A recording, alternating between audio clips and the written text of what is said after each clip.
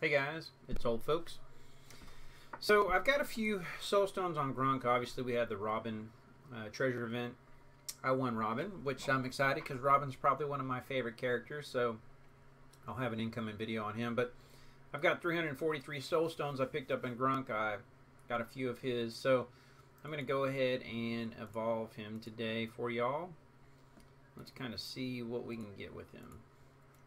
So when I finish up 5-starring him, I have 149, and we will start the process. So it went perfect, 149, 40 into it. I've got through the first one. This is obviously where the rubber hits the road.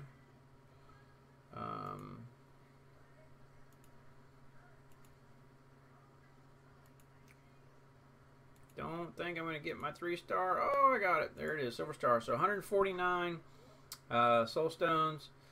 On top of that, got me a silver star Grunk. So it's kind of awesome, kind of cool. Basically now I've just got to make it the rest of the way.